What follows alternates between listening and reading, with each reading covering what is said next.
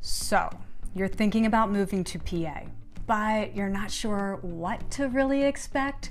Well, in this video, we're going to be going through the reasons not to move to PA. So, first off, the mainline PA is not New England. It is true, but you don't have lobster rolls. There's no Nantucket red pants. Some people wear them, but we do have our own version of a sandwich, and maybe you've heard of it, a little thing called a Philly cheesesteak.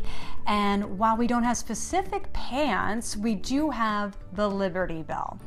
The second reason not to move to the main line, if you are looking for the tropics or if you're looking for the full 4 seasons, there are definitely no palm trees and the temperatures here are moderate, but we do have a beautiful fall, but it's not as pronounced as New England's with the leaf peeper crowding the roads. The third reason not to move to the main line here is that we are not a small provincial town. This is the biggest misconception people have about the mainline PA. Sure, there are incredible townships. We have Radnor and Wayne, Villanova, Gladwin, Bryn Mawr, and Ardmore, but we are sincerely a truly sophisticated community minutes from downtown Philadelphia and an hour from New York City. Fourth, the main line does not feature a lot of commercial shopping. Since the main line's real estate is so valuable, there are not a ton of commercial shopping lots or malls outside of the King of Prussia area. We like it this way.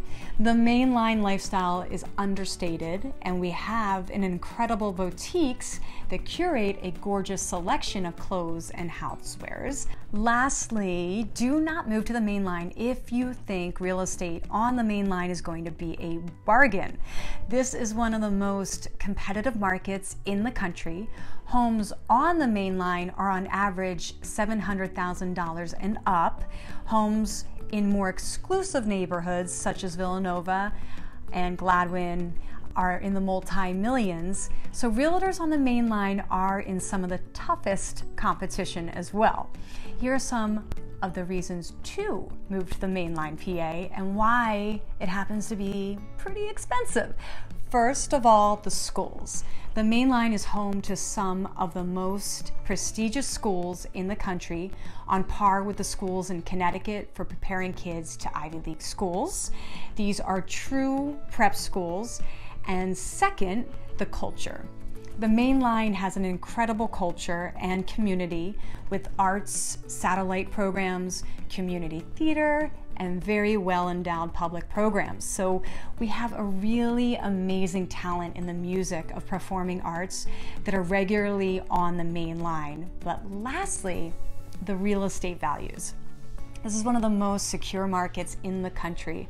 It is not inflated like areas like the Hamptons or LA and Miami housing.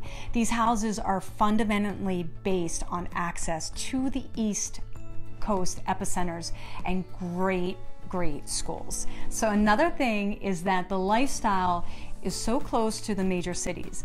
Everything is within reach on the main line.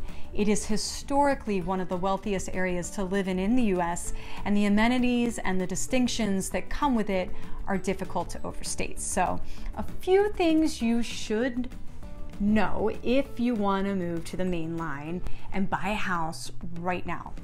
First, you will need to move very quickly. Homes are going under contract in hours, if not a couple days. They're going over asking.